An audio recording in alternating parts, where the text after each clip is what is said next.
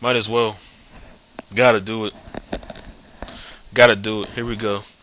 WWE Women's Championship match: Candice Michelle versus Beth Phoenix. For a women's match, this should be good. Their Unforgiven match was alright. And I'm not too big on women's wrestling, but these girls, they can go, especially Beth Phoenix. I mean, she's pretty good in the ring. So my prediction: Beth Phoenix will win this match. Doesn't really matter. I'm not a big Candice Michelle fan. I'm not big on her at all. I was when she, a couple of years ago, but now it's just, I don't know, something wrong with it. Finley versus Rey Mysterio. This match could be good. Finley, he does good on pay-per-view. Actually, he just does good overall. I don't know why people don't realize that. Rey Mysterio,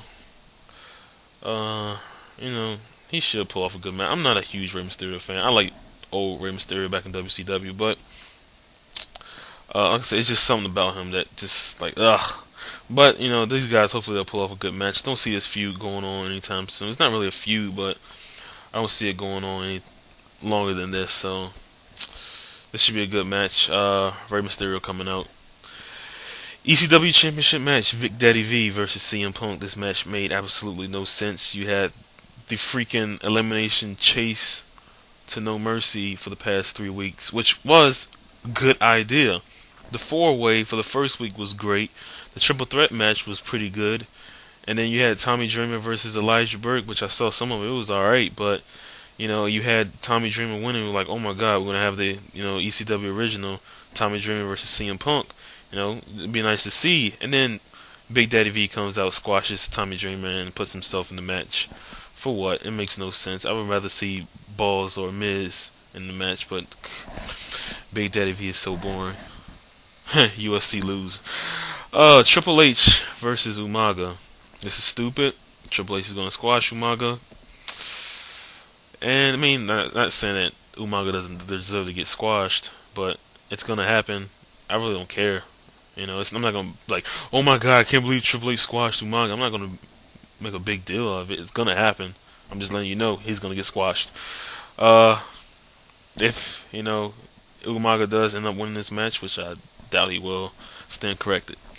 Punjabi prison match for the World Heavyweight Championship: Batista versus the Great Khali. Why do we have to keep seeing these guys? You think putting them in a Punjabi prison is going to make that feud any better? Make the match any better? It's not. It's going to be the same boring match. You're probably going to have, I was about to call him Bortista. I was about to call him Botchtista. Excuse me. Dave Batista will probably cut a promo before this match. I guarantee you it will be boring because he doesn't know how to cut a promo. I know you all saw Friday Night SmackDown. That promo, oh my god. That was horrible. Horrible. Basically, they showed a video package of the Punjabi prison, just in case people didn't know what it was. They explained everything. This is Punjabi. They showed pictures, the match between Big Show and Undertaker and everything, whatever. Batista comes out and explains what the Punjabi prison is all about. I'm like, dude, just get the heck off the mic, man. And then we have the WWE Championship match. We don't know who's going to be in the match. No Mercy is only 6 matches long, so I think they'll probably put like a number 1 contenders match. If not at the beginning of the show, like near the middle, or even before this match. There's been talks of Jericho coming back. Oh, by the way, that's another thing I gotta say. There've been talks of Jericho may come back. Like Isma said, if it does happen, I'll mark out completely. I mean, I've been preaching that Jericho, he's not gonna save WWE, but it would be nice to see him again because he's just good. Maybe he'll bring his 1,004 holds with him. But, no telling who it'll be. If they give the belt to Randy Orton, as you can see in my profile page, he's like my favorite. He'll be alright, Nice to see Randy Orton with another title run. His 04 title run was just it was stupid. He was a face and it was completely premature, and, it'd be nice to see one now. But that's exciting to see because they haven't announced anything. I hope no spoilers come out tomorrow about who they're going to choose as champion. Just keep it on the wraps until it happens. That's the good thing about it.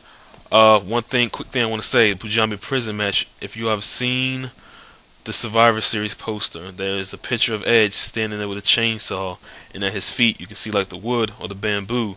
So I mean, if he comes out with a chainsaw during that match and cuts down that prison and then attacks Batista out, that would be great. I mean, I know he's not gonna wrestle, but still, just to come out and then just be back on SmackDown, not to wrestle yet, but that would be great. That would be money's worth. Overall, this pay-per-view looks terrible, but the WWE Championship match could be something special. That's why I'm not gonna crap all over this yet. I'm gonna watch it tomorrow, and I will let you all know what I think about it. Till then, who knows? Jericho comes back. Oh, it is. Save us 222.